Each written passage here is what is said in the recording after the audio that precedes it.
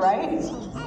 And what better place to start than right here in New Jersey? So this is our sky in New Jersey, somewhere in the countryside where there's a bit less light pollution or extra light than there is in Jersey City. And of course, we can see a lot of stars.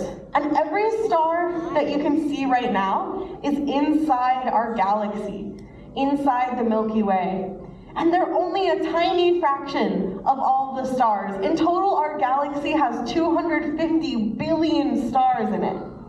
So there's a lot of really cool stuff for us to explore. So are you all ready to go? Yeah! All right, everyone, can I get a countdown for liftoff in 5, 4, 3, 2, 1, blast off. All right, everyone, here we go. Say goodbye to Liberty Science Center. All right, everyone, so we have officially left Earth right now. We can see this is real satellite images of Earth, but we're really interested in going really, really far away. So let's go ahead and take a look at our whole solar system. All right, so our solar system is everything that goes around the sun. The sun is a small star, and it's really, really strong. It holds Earth. It holds on to the other planets. There are 8 planets in total, which we can see right here, the orbit. Now, Earth is right here. So we came from all the way over here, and this blue line shows our path around the sun. So as the Earth and the other planets goes around the sun, it looks something like this. Now there's other stuff in our solar system too, not just the planets. We've got asteroids, big space rocks, there's moons of course, like our moon, and there are moons around other planets as well. But let's talk about the planets first. So we've got our inner solar system here. Those are rocky planets, more similar to Earth. And then out here is the outer solar system. We've got our gas giants like Saturn and Jupiter, and our ice giants like Uranus and Neptune. And we're going to visit the outer solar system a little later, but let's start with these inner planets. So does anyone know which this planet is right here, the one that is closest to the sun? All right, I heard a lot of you say it. It is Mercury. That is the smallest planet in our solar system. Now, Mercury is pretty hot, so we're not going to visit it today. It wouldn't be super pleasant. Now, what about this planet? What's the next planet? All right, I heard a lot of you answer Venus. You are right, it is Venus. Now, Venus is actually hotter than Mercury. Even though it's farther away from the sun, Venus has an atmosphere, like a gas blanket, similar to the one we have on Earth, but just really, really thick. So it's got a really thick blanket. So it's so hot that it's about 900 degrees on the surface of Venus. No matter what day it is, no matter what time of year, time of day, anything like that, it is always about 900 degrees. So that's not a place that we want to visit today. It wouldn't be very fun. What about this planet? You all got it. That is Mars. Now, is Mars colder or hotter than the Earth? Colder, very good. It is colder because it is farther from the sun and it doesn't really have a thick blanket. So we can go to Mars. We do have to bundle up a little bit. Do you all want to go to Mars? Awesome. Let's head there now. All right, so Mars is the outermost rocky planet. It's similar to Earth in some ways, just a lot colder. It's also smaller. So Mars is about half the size of Earth across. Now, despite being pretty small, Mars has one of the most impressive features in our solar system. We're looking at it right here. This is called the Mariner Valley, or Valles Marineris. It is a canyon that is 3,000 miles long. It is absolutely huge. If you put this canyon on Earth, it would stretch from New York all the way to California. So we're going to see what it would be like if we could actually drive through the Mariner Valley right now.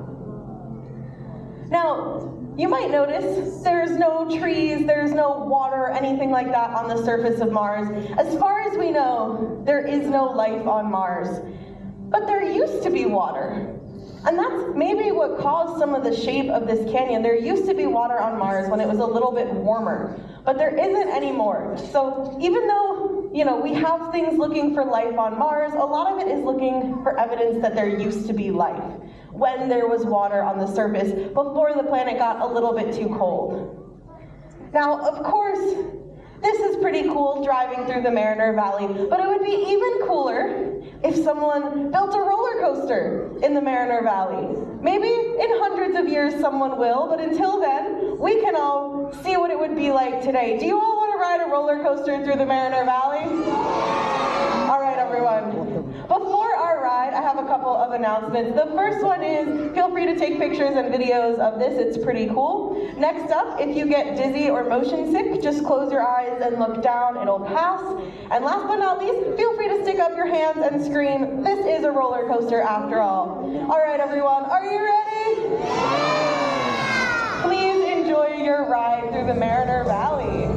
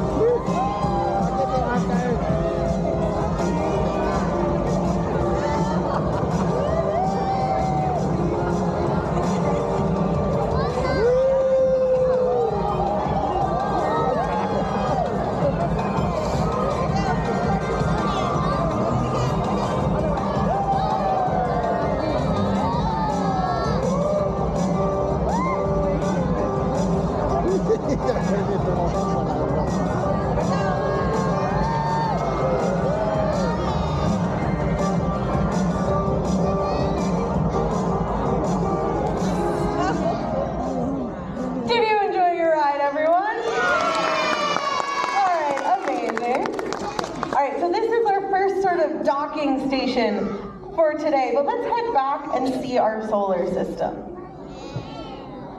Now, we were able to explore a little bit in this inner solar system here, and we are going to come back to see some of the large planets in our outer solar system. But before we land again, do you want to see what's outside of our solar system?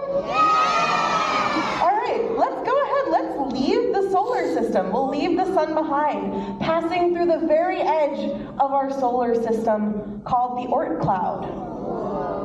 This is a big cloud of little bits of ice, possibly made up of comets, at the edges of our sun's domain. So if you go any farther into space, you are fully leaving the solar system, leaving behind the sun's influence. This is much farther away than even Pluto is from our sun. We are really far out there in space.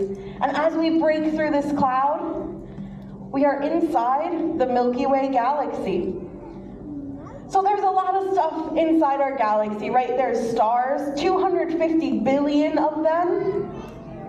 There's black holes, and we will talk about that later. But there's something else that you may not have heard of. You might have. They're really cool, though, so we'll talk about them now. They're called nebulas. Nebulas are like big gas clouds in space. So we'll fly to our first nebula for today. This one is called the Orion Nebula. And it's actually in our night sky sometimes in the constellation Orion. All right, so here it is.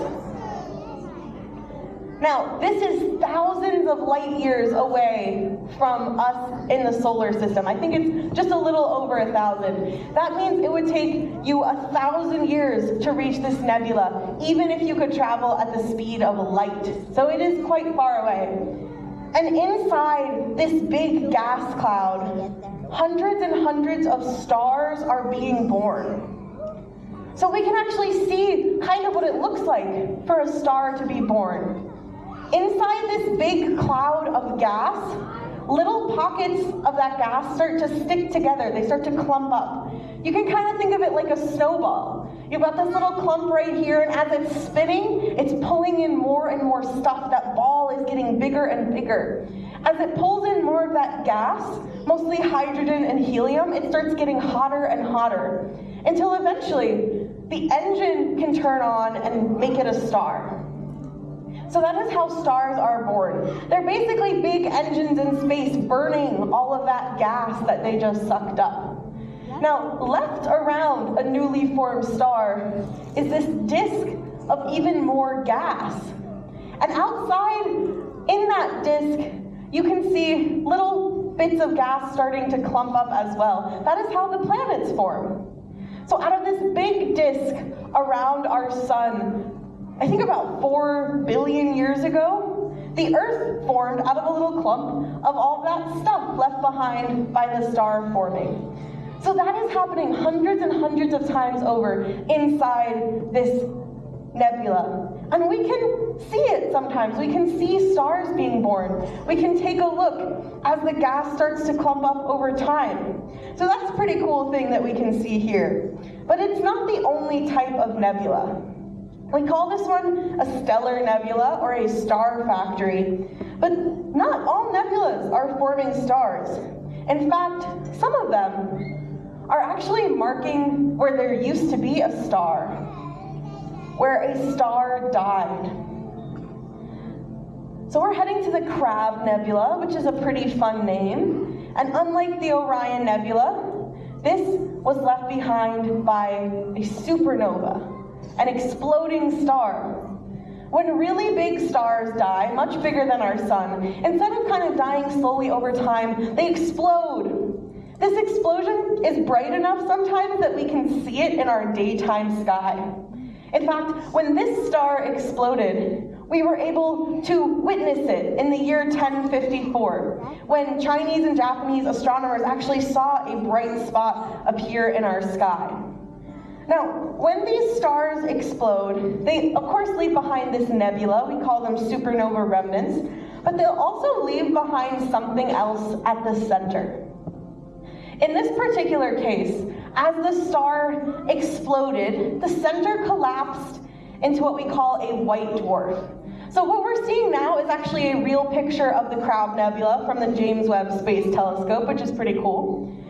Now, this thing that it collapsed into at the center of the nebula is called a pulsar, which is a spinning neutron star, a spinning dead star.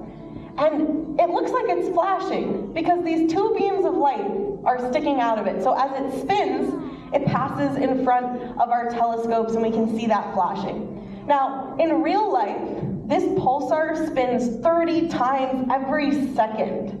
So it's going really, really fast. To highlight just how powerful and cool this object is, it is about 1.4 times the mass of our sun. So it's got the same amount of